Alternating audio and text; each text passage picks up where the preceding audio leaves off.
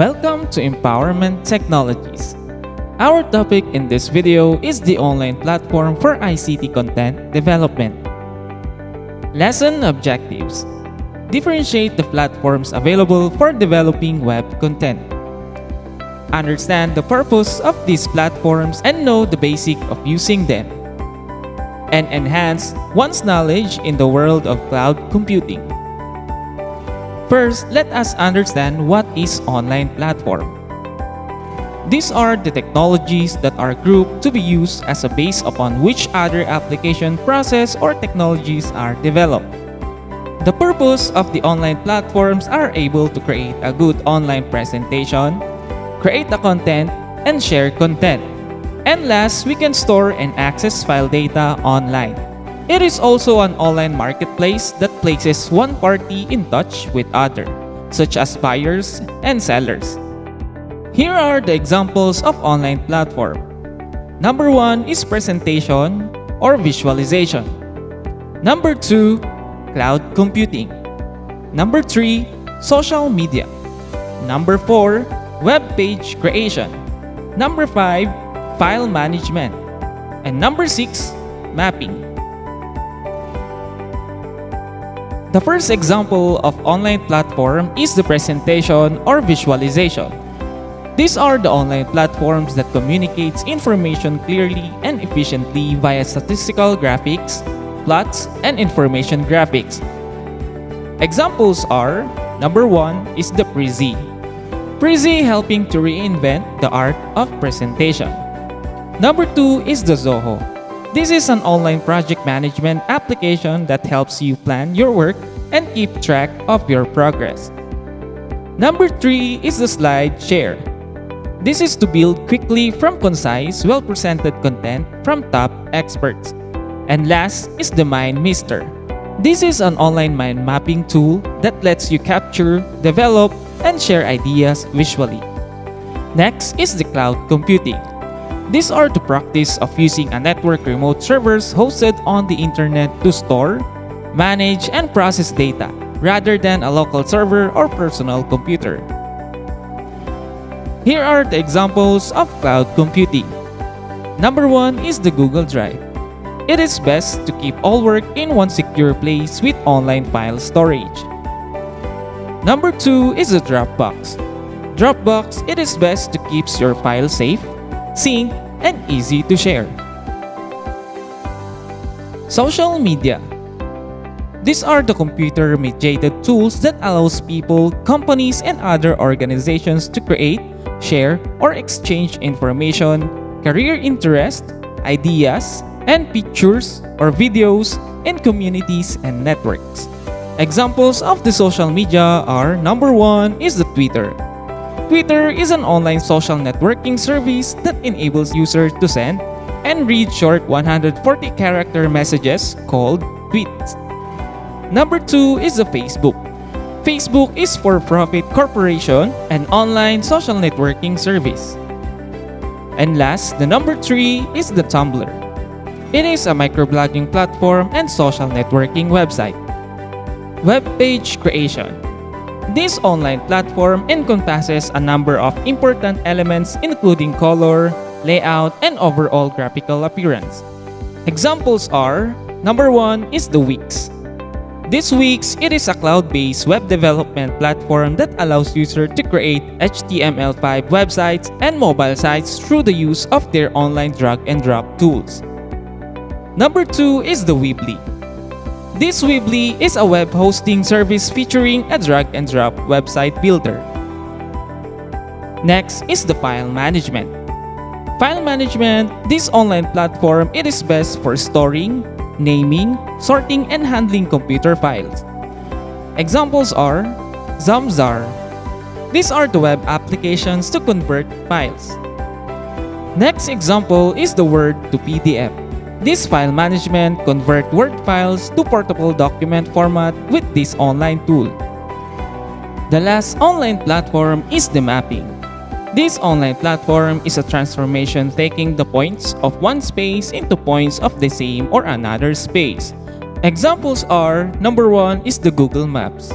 This is a desktop web mapping service developed by Google. Next one is the Wikimapia. This is a multilingual open content collaborative map where anyone can create plays, tags, and share their knowledge. Content Management System or CMS.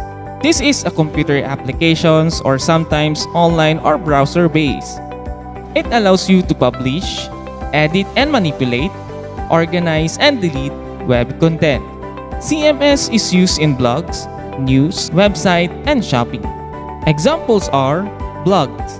This is a discussion or informational website published on the web consisting of discrete, often informal diary-style text entries or what we call posts. Posts are typically displayed in reverse chronological order, so that the most recent post appears first at the top of the web page. Here are the examples of blogging sites. Number 1 is the WordPress or WordPress.com.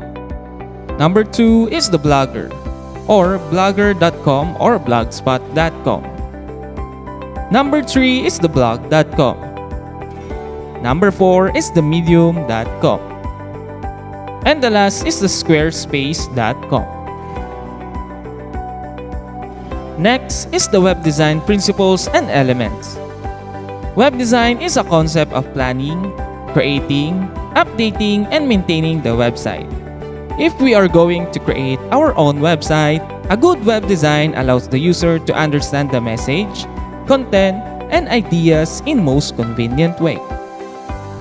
When creating a website, we must know and consider the web design elements. Number 1 is the text.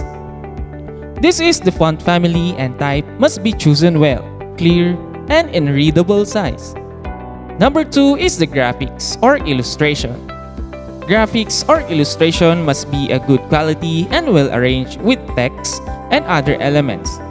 We can use here the infographics or the information graphics. Number 3 is the shapes. Shapes can be used to denote an enclosed boundary in overall design. Number 4 is the background. This background can help to provide your website with feeling of a surface underneath. It must be used to bring out the content given on a website to make it look more appealing. Number 5 is the color. Color must blend well and complement the elements on the page. We can use variant and bold colors that will attract but not too distracting. Number 6 is the video and audio. It helps the viewer to easily understand what are teaching or selling. And last, the number 7 is the links. These links allows user to connect to another page or site that relates on the content of your page. Here are the web design principles when creating a website.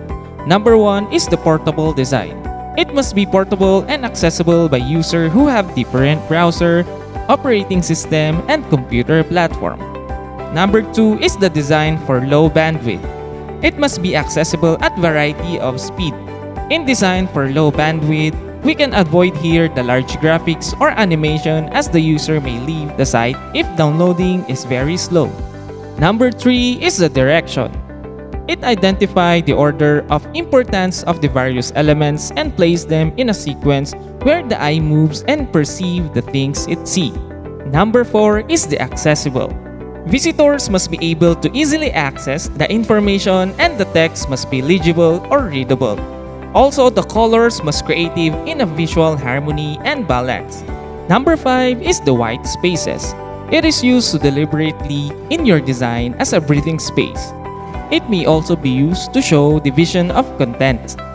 Number 6 is the convenience. It allows visitor to make an action. Click button should be conveniently located and accessible. Number 7 is the regular testing. In creating a website should be regularly upgraded, updated, and tested so that problem will quickly resolve. And last one, number 8, is the simplify. It removes distracting options and clutter. Website template.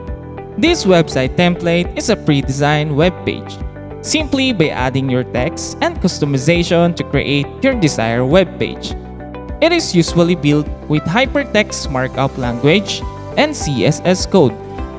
We can use here the WYSIWYG editor that allows us to create and design a web page without any coding knowledge. The acronym for WYSIWYG is what you see is what you get. This means that whatever you type, insert, draw, place, rearrange, and everything you do on a page is what the audience will see, and it shows and imprints whatever you type on the screen. Finally is the search engine optimization. SEO is a feature that maximizes the search engine optimization feature so visitors can easily locate your website.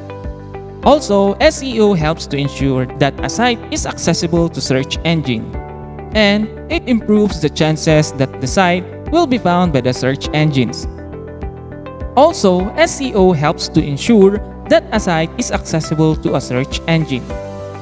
This search engine optimization is usually used in businesses. Thank you for watching, and I hope you have learned a lot in online platforms for ICT content development. See you to our next lesson. Next topic is